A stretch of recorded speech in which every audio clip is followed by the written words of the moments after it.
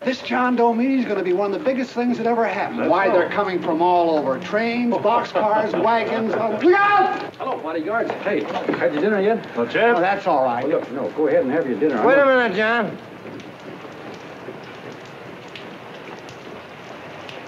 Hello, Mr. Cannell. How are you, John? John, I want to have a little talk with you. What's the matter? Are you falling? Come on. Hey, boss. Oh, quiet. Say, tell me something. Did you read the speech you're going to make tonight? No, I never read the speeches before I make them. I get more of a kick out of it that way. It's just exactly what I thought. Beanie, go on down to the office, tell Pop to give you the speech. There's a copy on my desk. Gee whiz, boss, you know Mr. Norton told me not to leave him, not even for a minute. Go on. We'll be at Jim's bar up the street. You're a nice guy, John. I like you. You're gentle. I always like gentle people. Me, I'm hard.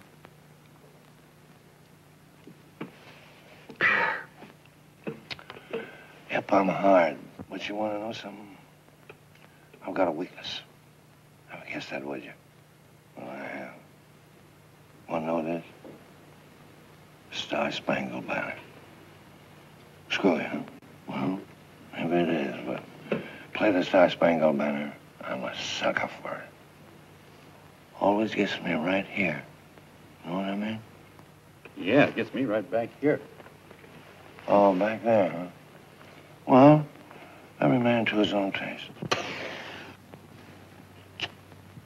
You weren't old enough. You weren't old enough for the World War, were you, Jim? No, of course not. No, you must have been just a kid. I was just ripe and raring to go. You know what my old man did when I joined up? He joined up, too. Got to be a sergeant. And here's a kick for you. We were in the same outfit. Funny, huh? Hmm?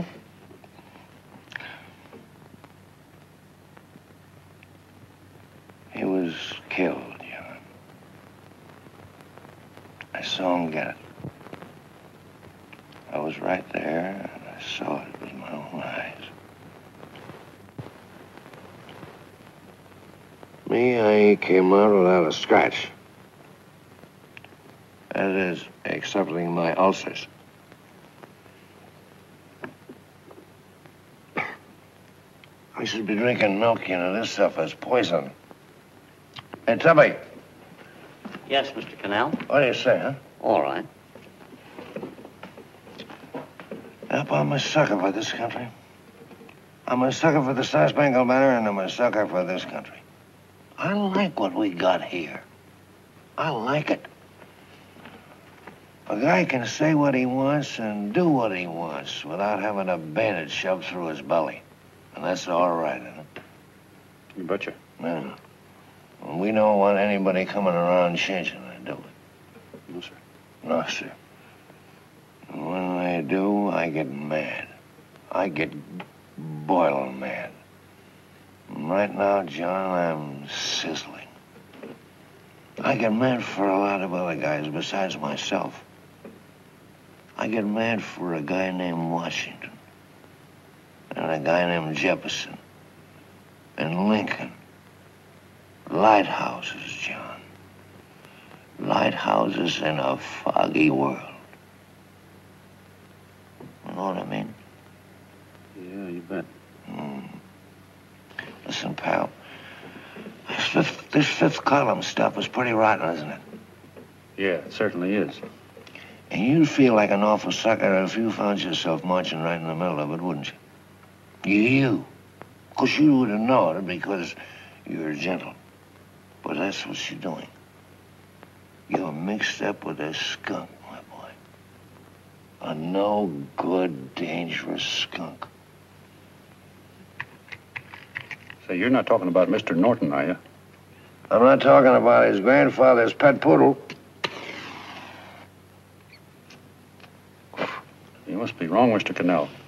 Because he's been marvelous about the John Doe clubs. Yeah? Say, you're as sold on this John Doe idea, aren't you? Sure. Sure. I don't blame you. So am I. It's a beautiful miracle. A miracle that can only happen right here in the good old USA. And I think it's terrific. What do you think of that? Me, hard-boiled Canal, and I think it's plenty terrific. All right. Now, supposing a certain unmentionable worm whose initials are DB was trying to use that to shove his way into the White House so he could put the screws on, so he could turn out the lights in those lighthouses. What would you say about that, huh? Nobody's going to do that, Mr. Canal. They can't use the John Doe clubs for politics. That's the main idea. Is that so? Then what's a big political boss like Hammett doing in town? And a labor leader like Bennett? And a lot of other big shots are up at DB's house right now. Wolves, John. Wolves. Waiting to cut up the John Does. Wait till you get a gander at the speech you're going to make tonight. You're all wet. Miss Mitchell writes those speeches. Nobody can make her write that kind of stuff. They can't, huh? Who do you think writes them? My Aunt Emma? I know she writes them. And gets a big bonus for doing them, too. A mink coat and a diamond bracelet. Don't write them. Why, that gold-grabbing dame would double-cross her own mother for a handful of Chinese yams. Shut up. If you weren't drunk, I'd... Hey, boss. Here's the speech, boss.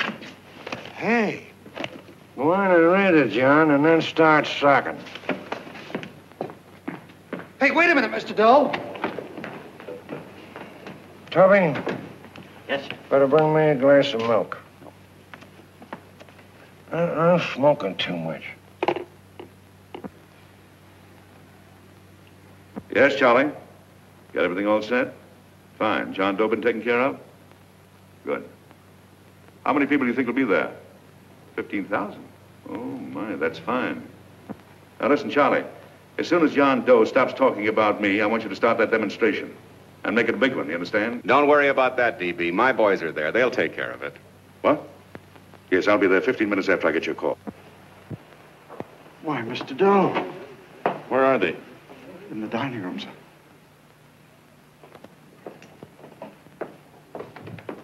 Now, gentlemen, I think we're about ready to throw that great big bombshell. Yeah, well, it's about time.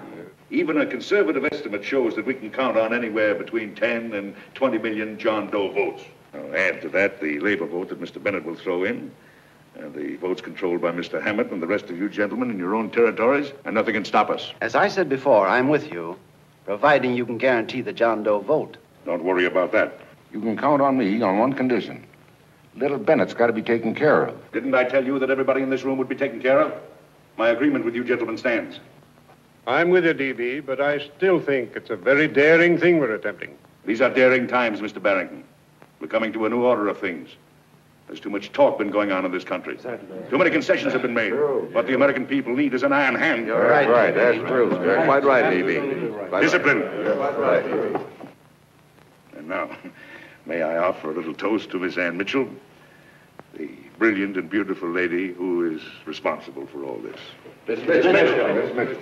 Mr. Norton, I'd like to talk to you alone for a minute. Oh, Miss Mitchell has something to say to us. Let's Say it.